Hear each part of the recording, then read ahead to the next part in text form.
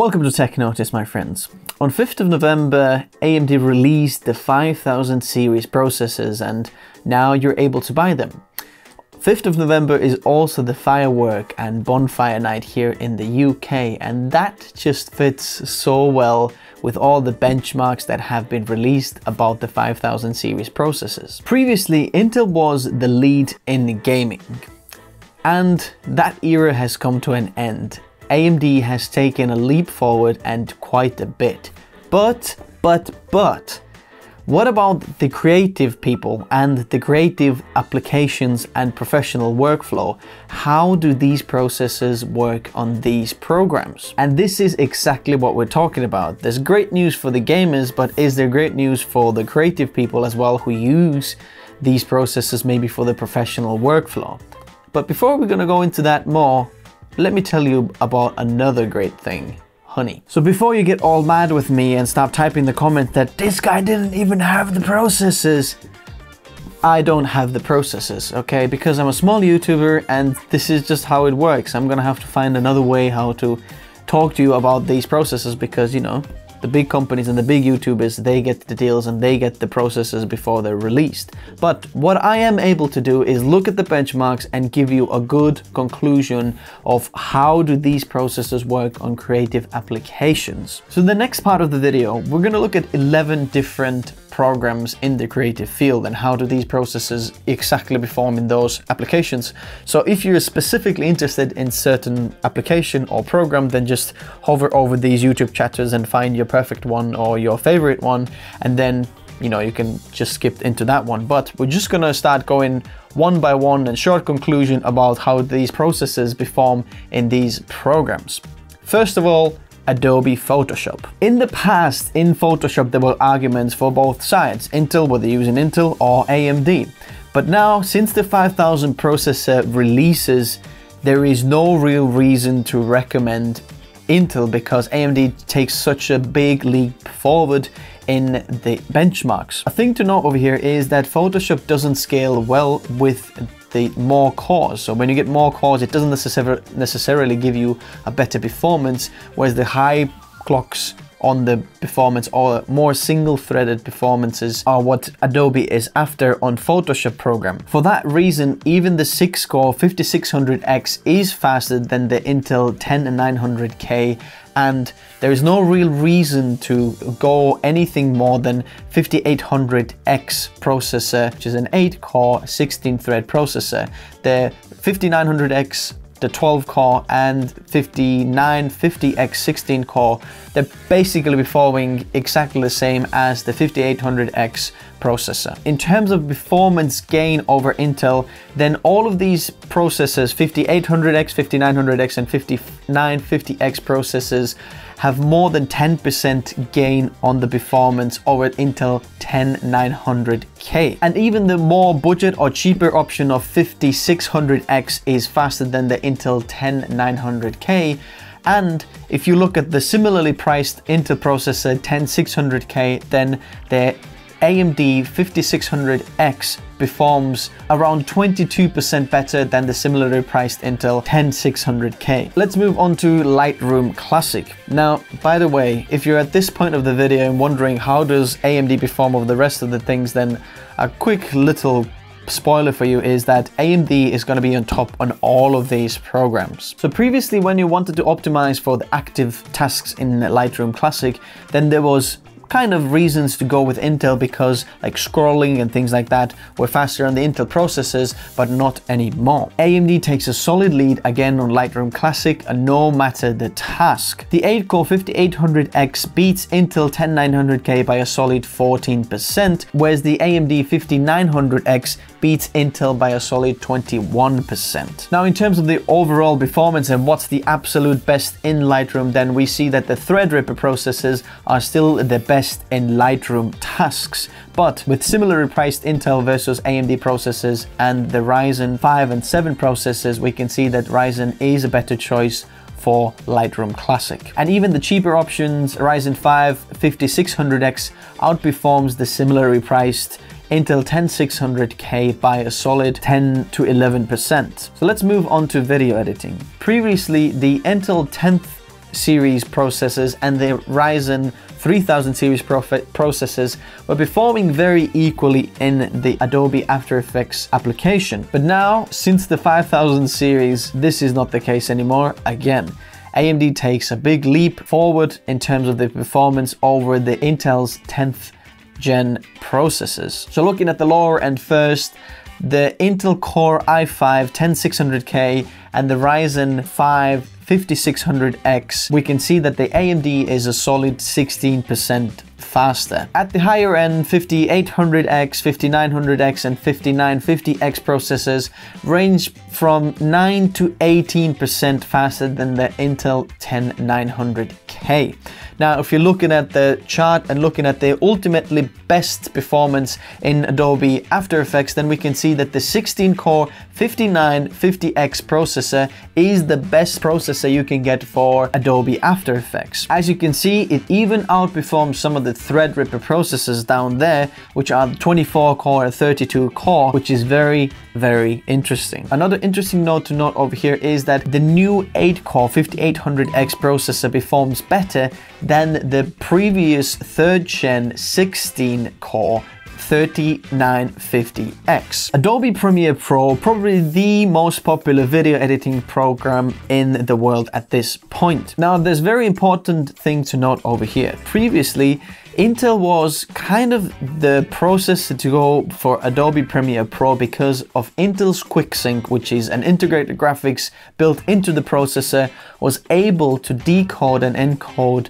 the H.264 and H.265 codecs when editing or exporting the footage. Now, since the Premiere Pro 14.6, if I'm not mistaken, release, the GPU now is able to decode and encode these types of footages. I'm talking about H.264 and H.265 codecs, which means that the QuickSync feature does not give you any leap of performance when going with Intel over AMD anymore, because the dedicated GPU can do that task for you. So looking at these benchmarks now, the AMD is performing much better than Intel. As you can see, the top of the chart is all red, and it does outperform similarly priced Intel processors by 12 to 20%. And that is not just the 10th series K processors, it is also including the X and XE processors. That is the 10980 XE processor, which is a 16-core processor. And we can see that AMD Ryzen 9 5900X 12-core processor is outperforming this 18-core processor on the Intel side. Now, if you're looking at overall performance and what is the absolutely best processor in this program at this point in time, then the Threadripper processors are still the ones to go, because Premiere Pro can utilize the multi-threaded performance from the CPU. Now, that is the top of the chart. When you go a little bit lower, which we're going to reach to the 8-core 5800X processor, then at that point there is a slight lead actually over Intel, because the 10900K is only about 1% slower over AMD, but because of the QuickSync feature, it is very, very beneficial to use that, because it gives you a better playback speed and it releases you to use the GPU or dedicate the GPU for some other effects or some other tasks. But the story is the same, that even on the very low end, 5600X, which is our 6-core processor from the AMD side, is outperforming our 10600K from Intel, which is another 6-core, and core to core,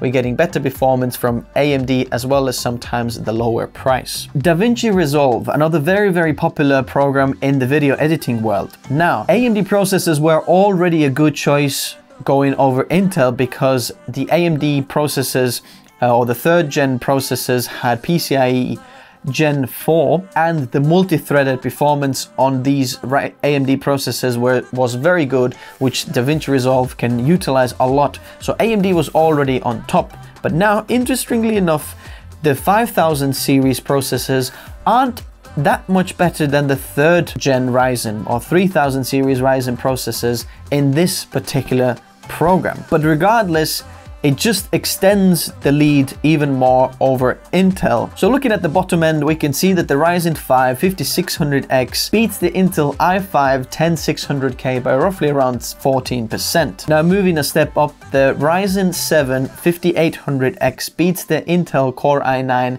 10900K by roughly about 5%. Going even higher, the AMD Ryzen 9 processors, that is the 5900X and 5950X processors, do even better, beating the Intel Core i9 10900X and the 10940X processors by 29 and 22% respectively, which means that the AMD processors are about 5 to 29% better than Intel processors at the similar price point and similar core counts. But making a note, at the top of the stack over there is still the Threadripper processors over here, which can take the lead even over the 5000 series Ryzen processors. Unreal Engine. Now AMD Ryzen 3rd gen was already a good choice or a good suggestion when going with this program. Since the 5000 release of Ryzen processors, it's hard to recommend anything else but that. Ryzen 5000 series processors offer from 10 to 20% better performance over Intel processors that have been priced similarly or at the similar core count. Nevertheless, on top of the charts is still the Threadripper processors with large core counts and multi-threaded performance, absolutely smashing it through the roof. But if you're looking something a bit less priced than the Threadripper system, because that is completely a different price point, then the AMD 5000 series is cheaper and better option for most of the people out there. Cinema 4D. The single threaded performance in this application is absolutely amazing on the new 5000 series processors. So whether you're doing modeling, animation or physics in the Cinema 4D, you're gonna absolutely love the new AMD processors because the single threaded performance is absolutely the best in the world that any processor can offer. But in terms of pure rendering performance, there is nothing that Intel's Core or Core X processors can offer that comes even close to the Threadripper processors. Obviously, Threadripper is much expensive than some of the Intel's Core or Core X processors, but even at looking at some of the lower priced AMD's 5000 series processors, we're getting much better performance over Intel. And again, knowing these performance benchmarks, it's really hard to recommend anything but AMD 5000 series processors or Threadripper processors or even 3rd gen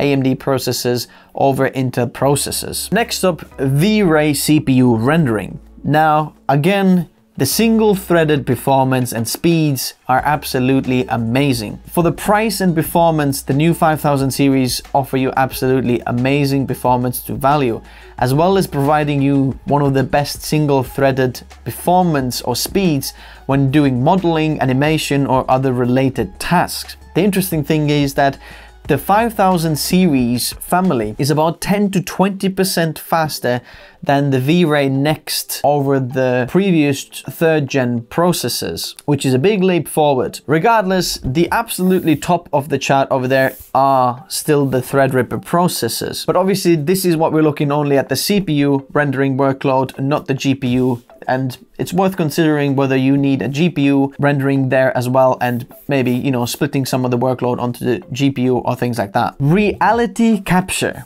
And this is where things get even more interesting, because the Ryzen 9 5950X is the fastest processor tested in the reality capture application provided by the Puget Bench. Now the 5900X and 5800X are closely behind, and all three of these processors outperform even the Threadripper processors. So the new 5000 series offer you a perfect core count as well as perfect per core performance for these applications. The only thing to watch out is if you need more than 128 gigabytes of RAM, which maxes out on the Ryzen 5000 and 3000 series processors, then it's maybe worth considering the Threadripper processors or Threadripper platform, which offers you double that capacity. But it's just interesting to see how much AMD is pulling forward and ahead of Intel on another program. Moving forward to Agisoft Metashape. In summary, the Ryzen 7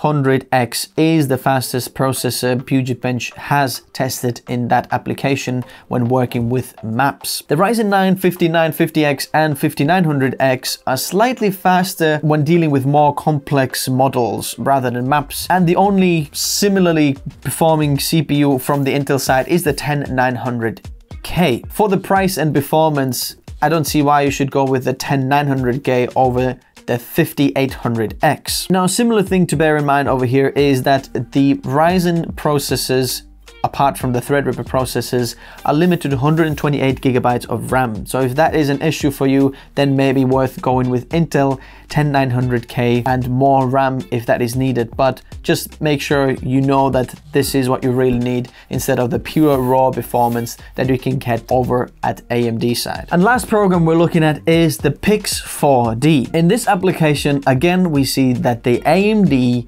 Ryzen 9 5950X is undeniably the fastest processor for this particular application. The lower 12-core processor, Ryzen 9 5900X, is a very good contender as well. But looking at the lower end, even the Ryzen 7 and 5 processors on the 5000 series are outperforming Intel processors for the similar price point and similar core counts, which is fantastic. So we know that AMD is outperforming Intel, but AMD 5000 series is outperforming AMD's 3rd gen Ryzens by roughly about 15% for the similar core counts and going up and up. But the interesting point is that on the very top of the chart is not Threadripper processors, but the new Ryzen 9 5950X processor. And similarly again over here, the only weakness with the Ryzen processors over the Threadripper processors is that their maximum RAM is 128 gigabytes. Now, if you do need the bigger RAM or more RAM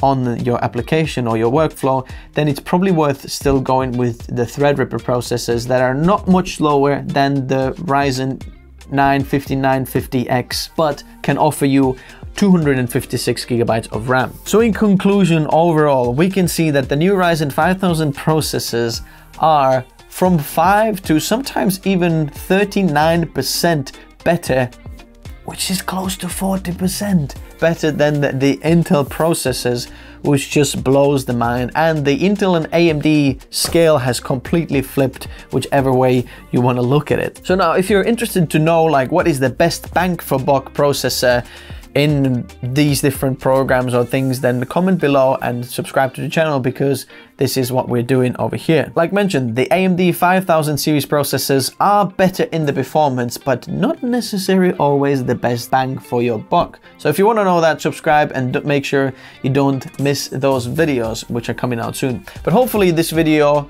explained to you how good these processors are and what can you expect in these applications over Intel processors, and maybe help you decide for your future platform whether you're going AMD or Intel. If you did enjoy this video, hit that like button. It actually makes a difference. Now, I have a question for you. Was this something you expected AMD was going to do, or was this a surprise to you? Comment below. I'd love to see your comments or your opinion in the comment section below. Thanks everybody for watching. I'll see you soon. Bye bye.